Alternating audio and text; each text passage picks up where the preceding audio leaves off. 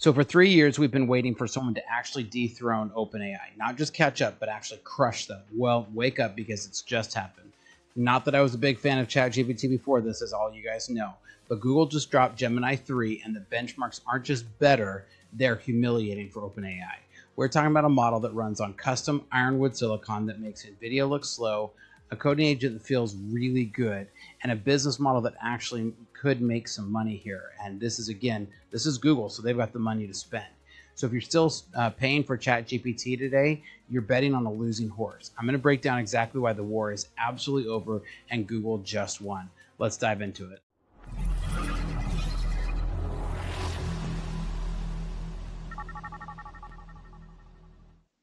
Welcome to Startup Hack. I'm Spencer, and here at Startup Hack, we love to build custom software solutions for companies. With a decade of executive leadership as a fractional CTO and 25 years in software development, I've mastered transforming tech teams and products. All right, so Gemini 3 is launched, and it's incredible. I've spent the last 24 hours running with this through the gauntlet, and I haven't slept a ton. It's actually like we've been doing a lot of stuff here. Google has finally leveraged one of the things that nobody else does, and they have 25 years of owning internet data. So while OpenAI is burning venture capital cash to rent servers, Google is using their real net revenue to build infrastructure that no startup can compete with. Today, we're going to dive into some of the reasons why Gemini 3 is the new king of the hill. And hey, do me a quick favor. I want to hear from you. Are you team Google? Are you team OpenAI or Anthropic? Or who are you using? Do you think the benchmark scores are real? Leave me a comment down below because I'm curious to hear what you guys think. So let's dive into some of this today. All right, so let's get over here to our monitor. So Google announces a new era of intelligence with Gemini 3. Now, it was actually kind of a quiet launch, I'm going to say. There's not all the fanfare that leads up to it, the way you can tell I'm an OpenWRT developer, the way OpenAI does this, right? So, there's a note for Sundar Pichai. He says, nearly 2 decades ago, we kicked off the Gemini era, one of our biggest scientific and product endeavors ever undertaken as a company. Now, that's saying something if you're Google, right? Since then, it's been incredible to see how much people love it. AI overviews now have 2 billion users every month. So that's pretty impressive. That's a big number, right? That's a really big number. The Gemini app surpassed 650 million users per month. More than 70% of our cloud customers use our AI. 13 million developers have built with our generative tools. So they're touting some really, really big numbers here. But where things get pretty interesting here is when they talk about our most intelligent model that helps you bring ideas to life, right? Now, that's pretty good, but when they get into these benchmarks, this is where it becomes absolutely incredible. So these benchmarks leaked a couple days ago. So there wasn't a whole lot necessarily new, but GPT 5.1 just got released. And Gemini said, hey, hold on to my root beer here, right? Because they absolutely crushed them in literally every category.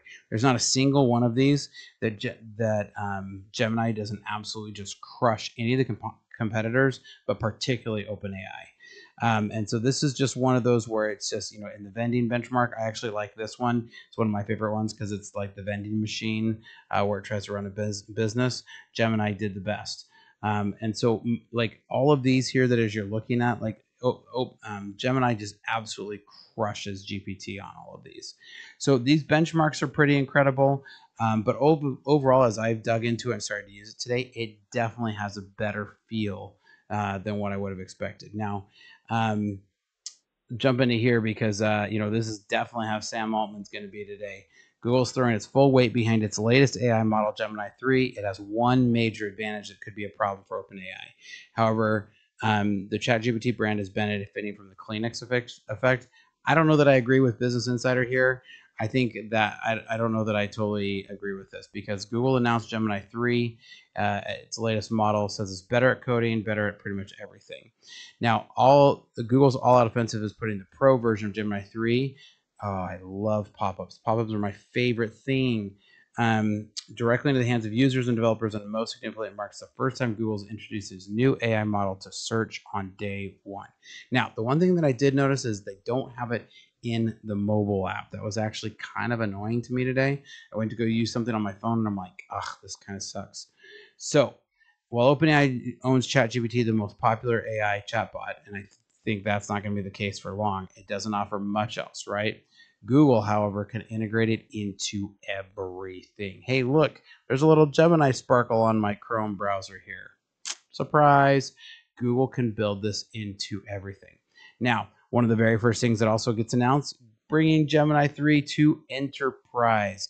This is where Google is going to crush OpenAI. I know that here at Startup Hack, we were just starting up a new team last week, and as we were starting up the new team, I said, look, we're going to have to get onto some standard tools. A lot of my other teams kind of have hodgepodge on some of their tools. I said, no, this team's going to start on the thing. I did my own head-to-head research right now, like latest and greatest, using judging against Claude Sonnet, and I heard all the rumors that GPT-3 or Gemini 3 were coming, but I tested Claude Sonnet using Claude Code, used Cursor, and even on Gemini 2.5 Pro, it was better for a bunch of reasons. One of the big reasons was cost. I could bundle it in with all of my other costs, and it was overall cheaper than Claude Code to pay for my workspace accounts, to pay for Gemini through my workspace accounts. But I knew Gemini 3 was coming. But sure enough, now, after today, already seeing a marked improvement in how we're using it today. And the best part is with Claude Code, we hit limits very frequently. But with Gemini, we've not hit the limits yet. And my developers are using this all day, every day. So you can definitely see that I'm already one of these that are biting into this.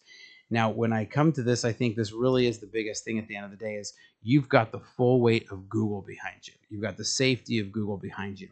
Google is promising, according to their business terms, now this is Google, so who can try to prove them wrong? But Google is saying that they do not train on their workspace data. So that's the other thing is from an enterprise account, they're saying that my enterprise account that's in here is not going to get trained against. So that technically means it's safe. Now, I personally still don't put customer or sensitive data into there, but this does become pretty interesting. So the hardware here is part of the destiny. Google just proved it with their 7th generation TPU Ironwood TPUs. So they're not using GPUs, they're using a TPU, right? While everyone else is fighting over Nvidia H100 scraps, Google just deployed SuperPods with 9,216 Ironwood chips. These things are 10 times faster than the previous generation, with massive bandwidth that allows Gemini to think instantly. So I've been saying for years that vertical integration wins. Google owns the chips, the data center, and the model. This means they can offer Gemini 3 at a lower price point than OpenAI can offer GPT 5.1 because of their cost to compute is so much lower. Not only that, who's the king of running data centers? It's Google. Like, I don't know anybody who knows how to run data centers bigger and better than Google. So it's not just a chip, it's an economic moat that Sam Altman is not going to be able to cross. Now, this isn't just chatbots anymore. The new deep research feature is really good. It doesn't just summarize a web page. It agentically browses hundreds of sites, cross-references data, and then writes a PhD level report. It's pretty impressive. Now, as with always, you've got to check the answers because it still hallucinates, right? Now, the hallucination numbers are lower than any other model that we've seen to date, but it's still getting the answers wrong. Like you notice that those benchmarks were still in the 80% and 80-90%, right? So it's like when we still get into some of this, you're still going to see hallucinations. But so I use it to analyze a client's competitor landscape, and it did 40 hours of work in about 15 minutes. So it can connect to your Drive and your docs and those things. I'm not a big fan of doing this, but I really, a lot of people are starting to use that. I'm still not sold on that. I'm very careful on where I put connect things to. But let's talk benchmarks. There's a new test called the Humanities Last Exam, and it's designed to be impossibly hard for AI. Now, Gemini 3 scored a 37.5%. Now, that sounds really low until you realize that ChatGPT 5.1, the one that just got released last week, scored a 25%, and they were bragging on this. So the gap is massive. It's the difference between a smart high schooler and a domain expert. It crushed a bunch of the other benchmarks and did really well on those. Now, I'm not a huge benchmark fan because I know that they can kind of game these benchmarks, so I'm always super skeptical. But I have plugged it in, and we've watched it refactor some legacy C# code bases into some pretty clean .NET code. Now, again, still didn't take the whole project and did it, but when we worked with things class by class and function by function, it did a pretty good job. Now, I know like a lot of people are into vibe coding. There's some new vibe coding tools that have come with Gemini 3 as well. So if you're really into vibe coding, you can dive in and start taking a look at that. It's not really my cup of tea, but I know how to develop. So, and I've got teams of developers. Now, one of the things that's really interesting here is you have to follow the money, right? Google is spending capital expenditures, or CapEx, from their net revenue. They make billions of dollars on search ads every quarter, and they're pouring a lot of that straight into their AI infrastructure.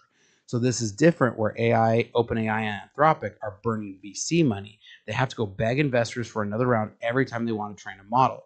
Google can sustain this burn forever. It's not a burn for them. It's not even a burn. It's just an investment.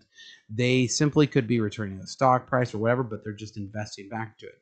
So this financial stability means enterprises can trust Google will be around for 10 years. Can you guarantee that on OpenAI and Anthropic? Now, Gemini 3 effectively has a functionally infinite context window for most business use case. You can upload entire code repositories, massive legal contracts, or hours of video. It remembers the beginning of the conversation just as well as the end, which has always been the Achilles heel of LLMs. So this is an opportunity for them to be able to really scale this. Now, we aren't just doing text to text anymore. Gemini 3 handles audio, video, and code natively and simultaneously.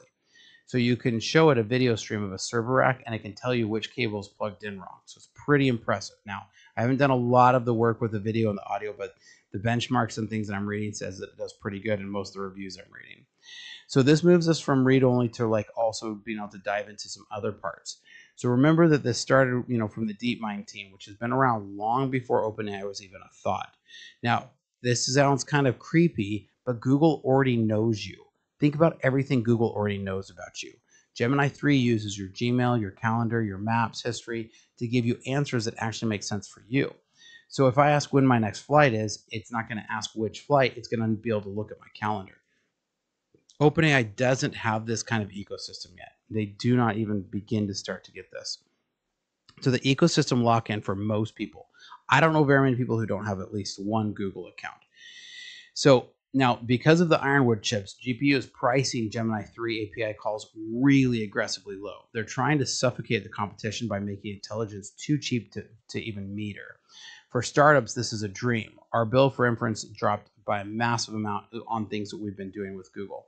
Now, OpenAI has been keeping its prices high to pay Microsoft and Nvidia. Google can drop that price to capture market share. So cheap, smart intelligence is the fuel for the next generation of these startups. Now, TechCrunch noted that Gemini 3 is far less prone to hallucinations in business contexts. Google has implemented grounding, and that's a technology, grounding tech, that forces the model to cite sources from your internal data. This makes it viable for banking, healthcare, and legal, sectors that have been scared of AI up until now. So this is going to be an interesting step, and I really think what we're seeing is the beginning of the end of a lot of these other ones. I think Google is going to take the crown here. Because if you think about it, Google's been the king of data.